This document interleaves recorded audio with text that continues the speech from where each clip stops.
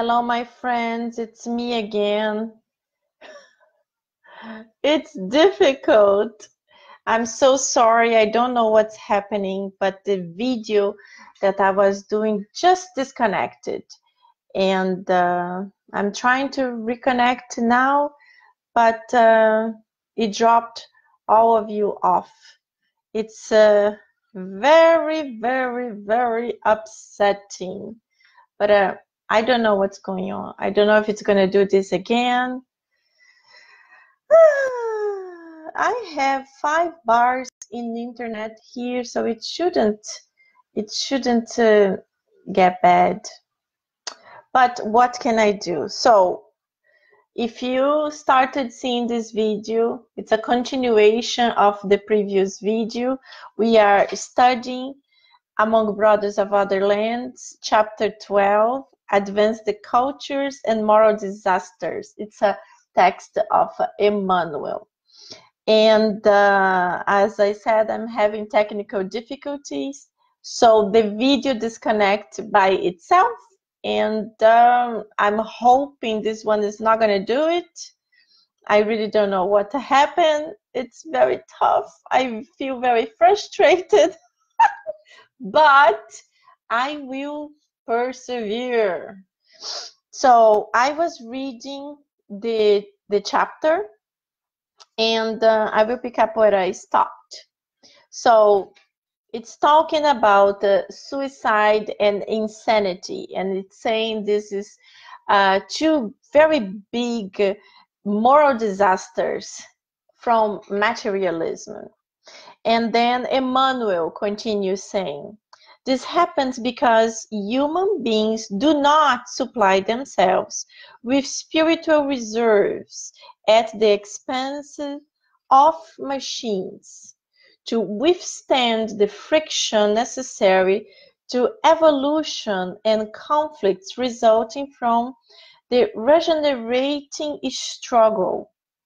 Humanity needs to feed itself with resources of the soul to rely on them. So in this little piece here, my friends, if you are joining now, my video is not working. It's crazy today. It's really wild.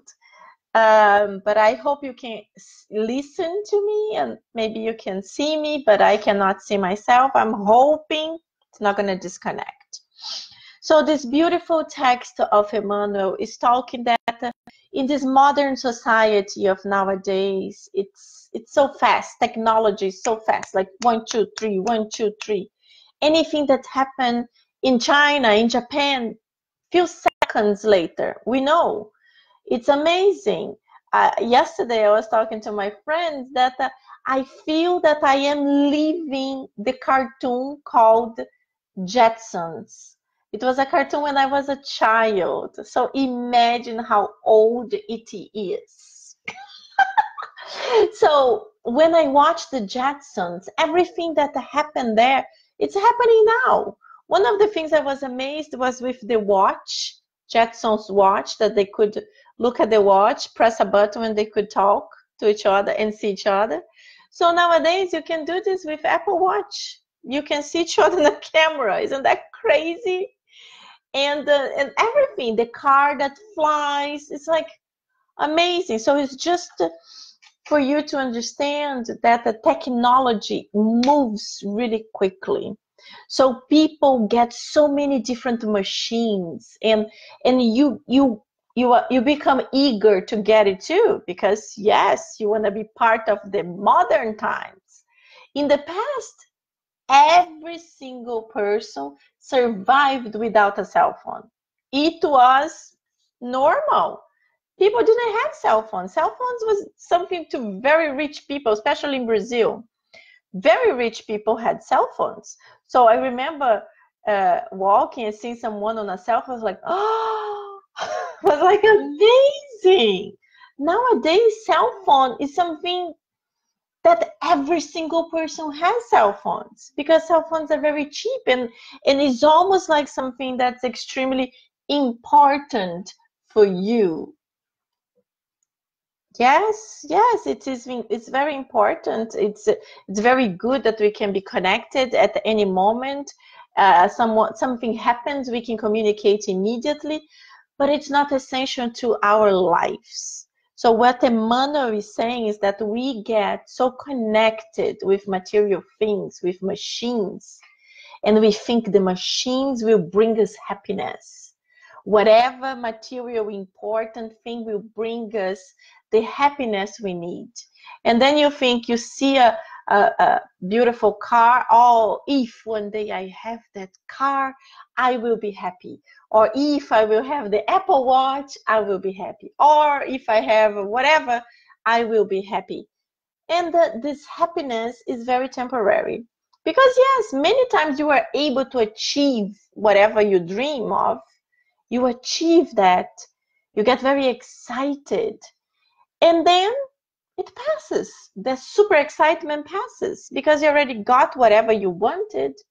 But now you want something else and something else and else and more and more and more. And it becomes like almost like a disease. We are in a world, in a society, especially in America, that's very consumist, you know. You buy stuff, you get more and more, and this becomes like crazy. And in reality, all these things don't bring happiness. What brings happiness is really what is within us. And like many medical studies nowadays show us, there is a lecture, super, super interesting, of a man that he wanted to do a lecture on happiness, a research, not a lecture, a research. And then he started interviewing all kinds of extremely successful people, very, very successful in whatever, even a miss, like the most beautiful woman of a country. So, most beautiful woman of a country, she must be happy. So he interviews her and he asks her, "Are you happy?" And she actually said, "Yes." But then he went into the scientific part, that he put some kind of electrodes in the head of all those famous people, CEO of a company, this most beautiful woman of a country, and many other important and very successful people. And he does his test of many, many, many questions. And believe it or not, most of those people, they were not actually happy. And he couldn't understand. He's like, how is that possible? Why they are not happy? They are saying they are happy, but they are not answering the questionnaires like they were happy. So he went into research, and then he saw the most beautiful woman, for example, she was not happy because she was always stressed about what she's going to eat, because she had to be super skinny forever and she had to be beautiful forever, what is very difficult.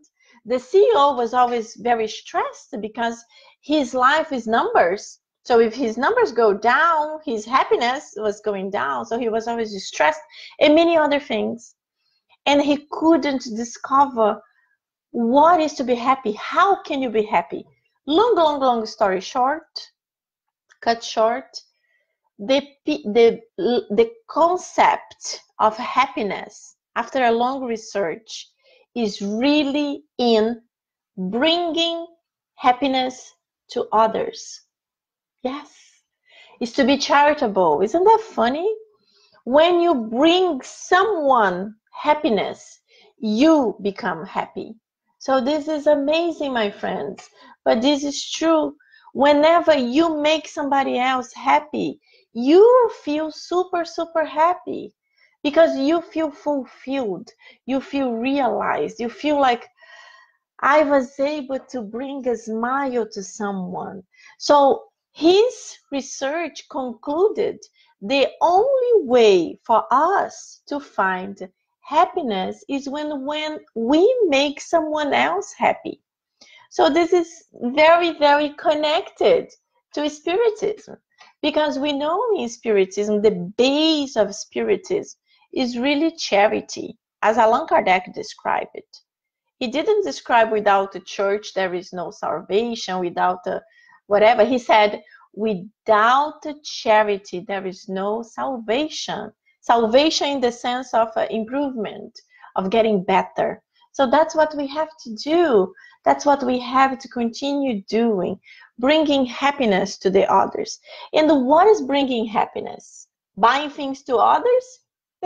We go back to the same thing we were talking about. Yes, buying something to others is a temporary happiness. It's a little happiness. Think about so many kids nowadays. The parents, because of this crazy society, the parents have to work full time. In the past, most of the mothers didn't work, or they could choose not to work. Nowadays, basically, there is no choice. You have to work because everything is so expensive. Everything, it's difficult. And when you think about providing college, for example, for your kids in the future, you see the numbers, you're like, what? $100,000 a year? Who can afford that?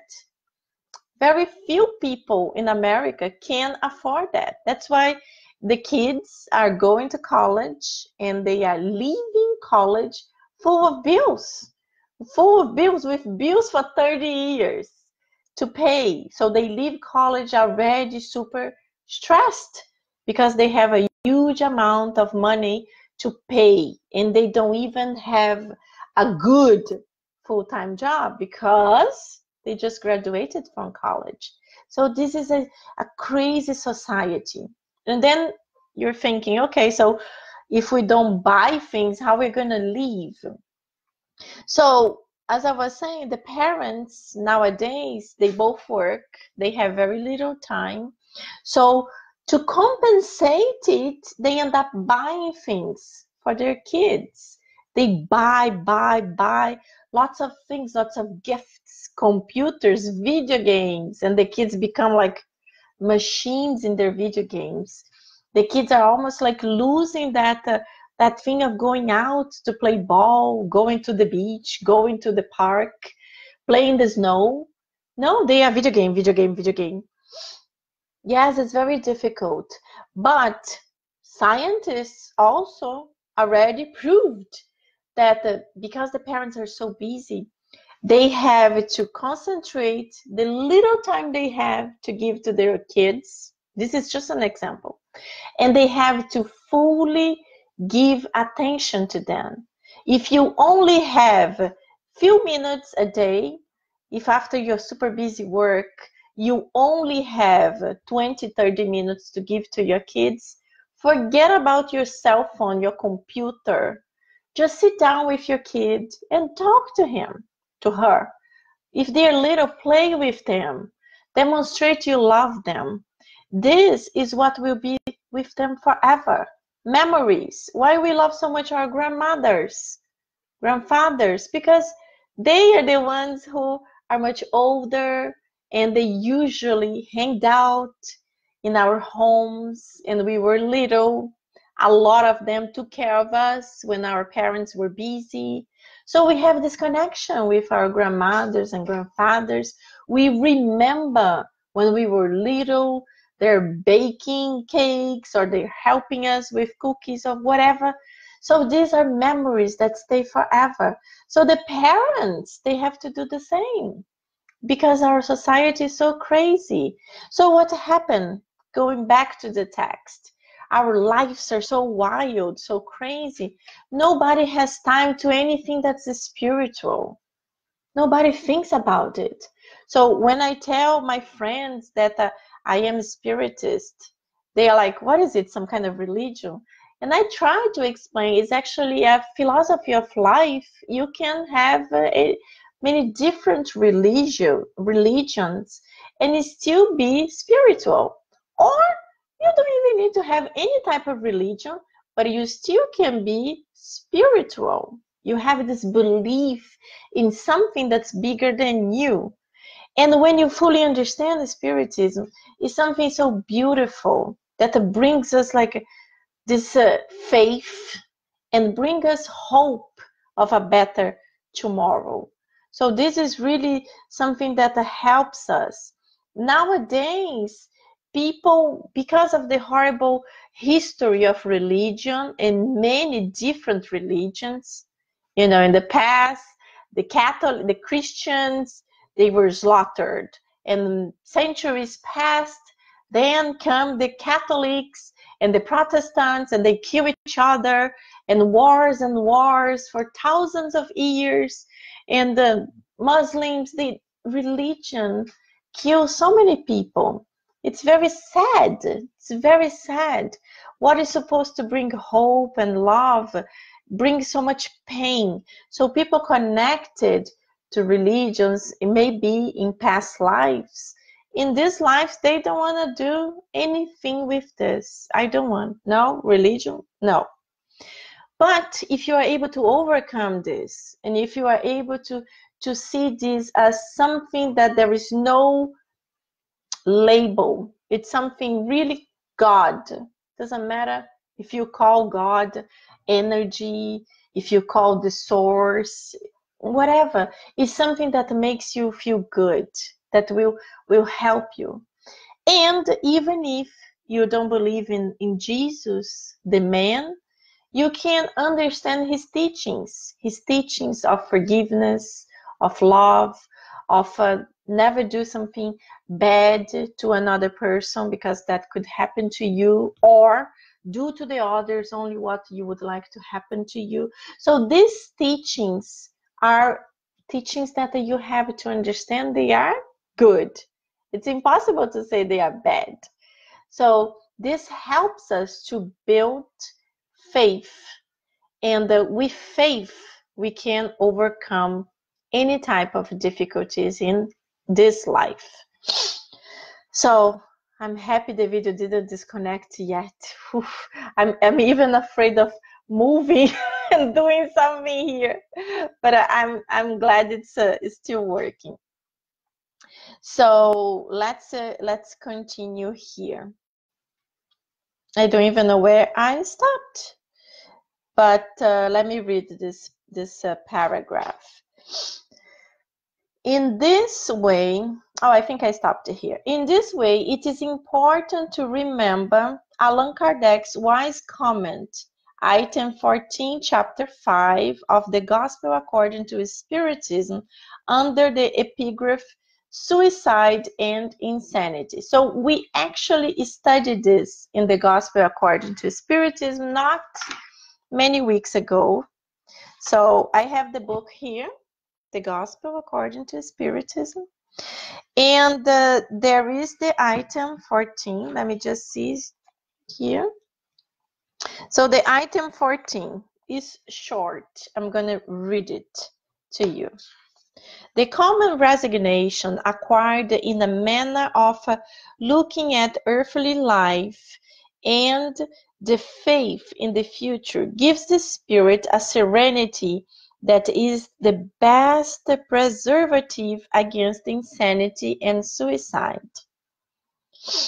In fact, it is certain that the most cases of insanity are due to the troubles produced by the vicissitudes that the people do not have the strength to bear.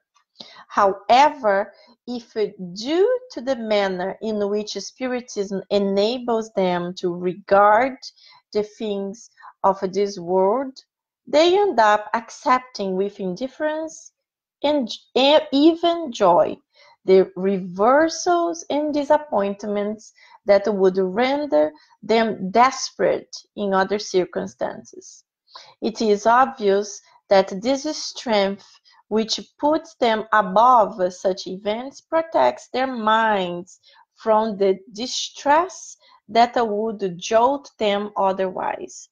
So, beautiful text, and it brings us some light in the case of a suicide and insanity.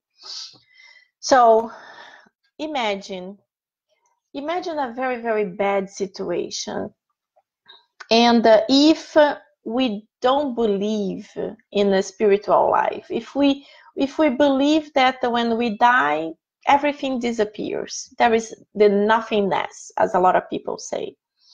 So if it was the nothingness, then you would think, yeah, why to suffer? If I disappear, when I disappear there is nothing, then I should disappear right now. That's the understanding of most of the people that commit suicide. They think there is nothing after it. There are no consequences from their deeds. So they believe, like, if I'm suffering so bad, it's better I take my life. But it's not like that. Unfortunately, they wake up and they suffer a lot. So I participate of mediumistic meetings for many, many years. And many cases of suicide, they come back telling us atrocities. They describe the way they kill themselves and the amount of pain, tremendous, as soon as they woke up. And to make things worse, they revive the same act like every 5 minutes. It's almost like something that continuously happens, and it brings them so much pain. So this is very sad. So us spiritists, that we understand there is life after this life, because there is the real life, that's the spiritual life. We have to help the people that have this type of thoughts. Send a positive word. A few years ago, I read a singer that I used to like very, very much when I was young. I think her name is, I don't know how to pronounce, Sinead O'Connor, something like that. She was gorgeous. Her face was absolutely beautiful. And one day she decided to get bald. She was always like very irreverent. And her voice was so beautiful, was really like so soft. And when it was, I believe, 2 years ago, I read that she had tried suicide. And she had been in a clinic and she was being under treatment, and she was not doing any performances. I felt it was so painful that I really wanted to communicate with her. But of course, she's famous and very difficult to get in touch. But I discovered like some kind of agency or something that would hopefully would reach to her. And I just sent an email. Giving her words of encouragement, explaining that she might not believe, but the life doesn't finish. And whenever we do something terrible like that, we will wake up in the spiritual realm to face the consequences of that. In addition to it, there are consequences on earth too. Imagine the people that love her. Imagine her family. Imagine she had husbands and the kids and the fans. So many people that loved her and love her will suffer. Her parents, I don't know if she still had parents, but it doesn't matter. This is something to make the person to think, because sometimes when a person is in deep depression, it's feeling really, really low, they don't see anything, they don't understand anything, they just think about themselves. And if they have this poor understanding, there is nothingness, then they think, I'm gonna finish with my misery. And if they are making somebody else upset, then they even think like, I'm gonna finish with their misery because I'm gonna disappear. Anyway, what I'm telling you is that if you discover someone, even if it's far from you, it's not close, try the word of love and encouragement, because maybe somehow that person will receive it. If they don't receive the email or the letter, they will receive the love that you are putting in it and the prayers you should be giving to them. So this is, it's very important. And our society nowadays is becoming like a very robotic. People are really disconnecting to each other. We are so connected to machines. We are so connected to machines. It's like, it's insane. And we make ourselves so busy. In the past, we used to talk on the phone all the time. It was like so great to talk on the phone. Nowadays, we barely talk on the phone. Everything is WhatsApp. Yes, I'm talking for myself because I am a criminal of WhatsApp. And then, you know, you start thinking, oh, I don't know, maybe this person is busy. I'm not gonna call. I'm just gonna leave a voice message. Because yes, maybe the person is busy, but it's different than when you talk to the person, you listen to the voice, you connect for that time. I actually miss it. So it's like, in America, you know, everybody's like, oh, you have to almost like you have to make an appointment to call me because I'm very busy. Oh. Yes, we are all very busy. But you know, it's so good to talk to our friends. It's so good to listen to the voice of someone you like and you haven't spoken such a long time. So I'm making an effort to listen to the voice, listen to the message, and actually call the person back. And I just leave a message. And whenever the person have time, they call me back. It's so nice. Let's become more connected to the people that we know. Let's get out of the computers too much. Facebook, Facebook, Facebook, and let's meet more. That's actually why I created a group in my neighborhood. I absolutely love board games. Yes, I do. I love charade. I love games of mimic. I love drawing games. I love very interactive games. And I moved to a neighborhood that I didn't know anyone.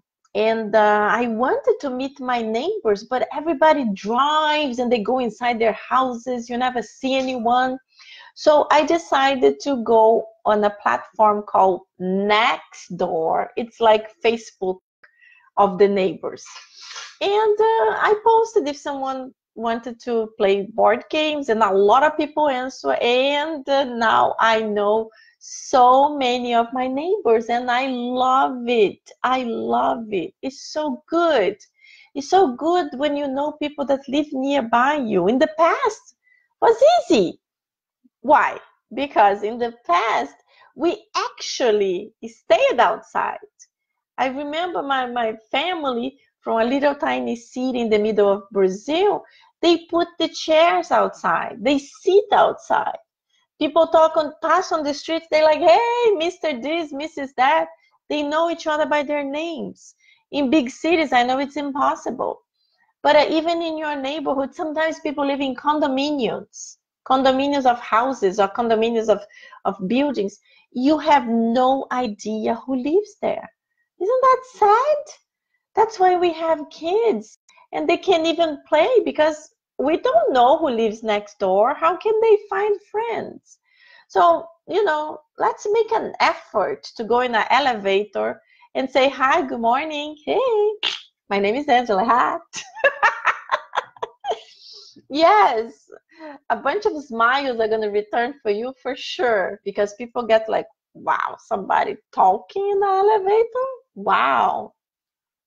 Anyway, let's just finish the text because our time is flying. And today, because of all the bad connections and I don't see the video, I'm not doing the gospel. I'm just going to finish it here. So what is saying here? The prayers are powerful. Yes, all prayers are extremely powerful. And when we pray for a suicide, for example, they tell us for brief moments they are actually able to sleep and not have that bad movie happening again and again and again. So if we all could pray for a person that we know, or even if we don't know, they will benefit from it, and they will be extremely thankful because they will receive the message who actually prayed for them and provided them that minutes of peace. So prayers are extremely painful, important in any case. Matthew, I also like drawing. Oh, Matthew, so we should live together and you could participate of my board games. I also like to draw. I also like to draw a lot. I used to do a lot when I was younger, not as much as today. But board games are so much fun. Let me just finish reading the text. The calm and resignation acquired in the manner of looking at earthly life and in the faith of in the future give the spirit a serenity that is the best preservative against insanity and suicide. In fact, it is certain that most cases of insanity are due to the troubles produced by the vicissitudes that people do not have strength to bear.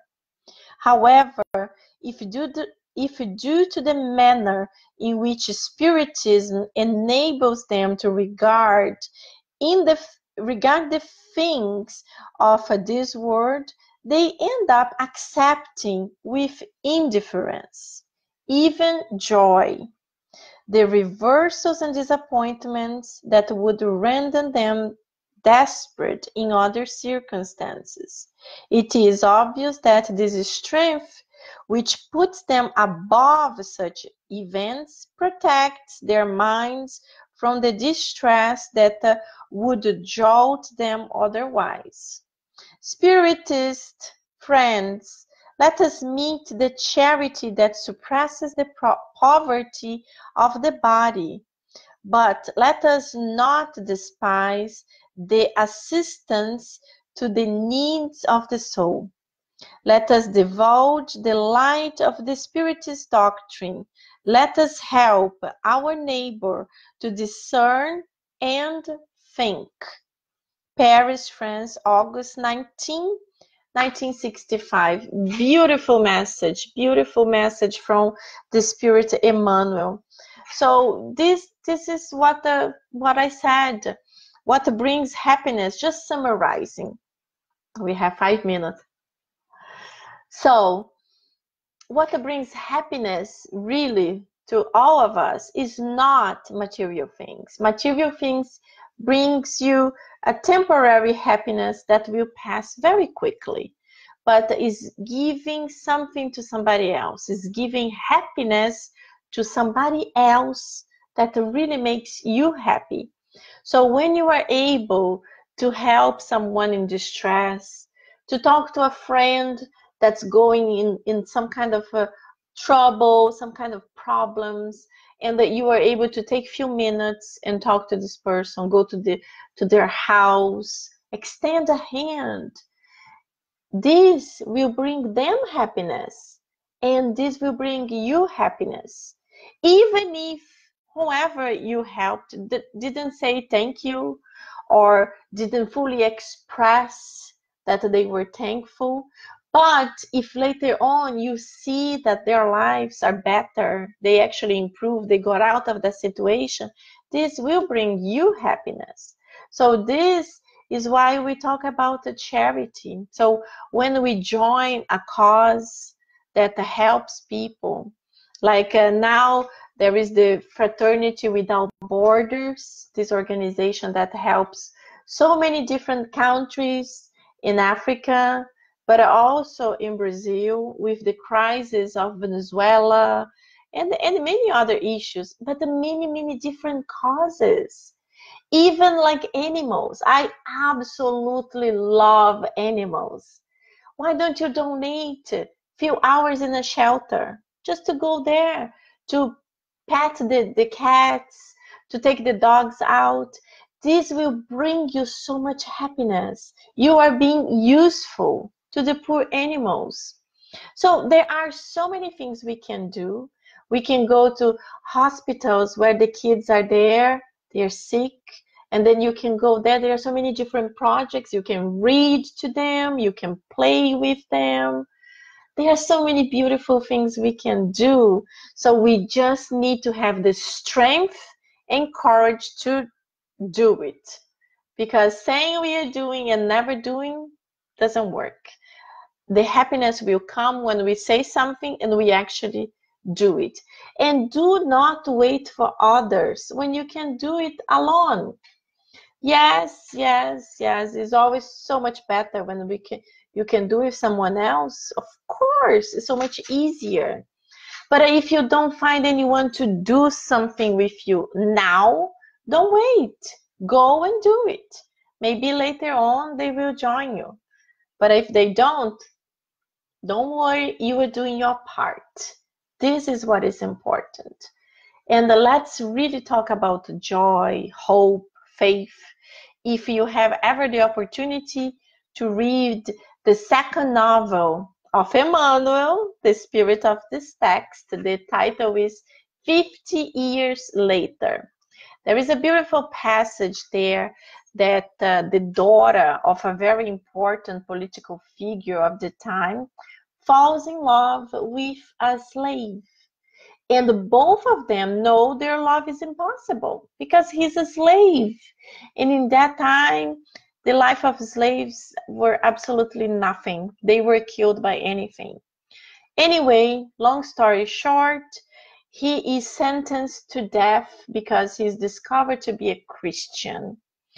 And she's desperate. She loves him so much. And she managed to go to visit him in jail to say goodbye. And she's despondent, she's crying, and he has this unshakable faith, this faith that can move mountains. And he's also upset, he's suffering, but he's controlling himself to give hope to her. And he tells her, I will be back. We will meet again. And he tells her about a dream that he had. And the spirit guide told him his trials are far from being finished, and he will have to come back to earth to continue his work towards progress. So he tells her he asked Jesus to be able to reincarnate close to her. Doesn't matter if he will be a slave again or he will be of rich possessions, but he wants to be close to her. And she's so despondent and so unhappy, but in that moment she connects with his faith that she also has. And she says, yes, I believe you, and I will be able to recognize you among the thousands because our love connects us. So this is the faith that we have to work towards acquiring. I know it's so difficult. When we read a book, we think, oh, this is impossible. Not really. Think about yourself. Think about something that you did. And when you fought in the past, you told yourself, I could never do it. I don't know how I did it. And remember, you did that little thing, but maybe in the future, you're going to be able to do a little thing bigger, bigger, bigger. And maybe one day we will have this type of unshakable faith of the first Christians, like in this beautiful book.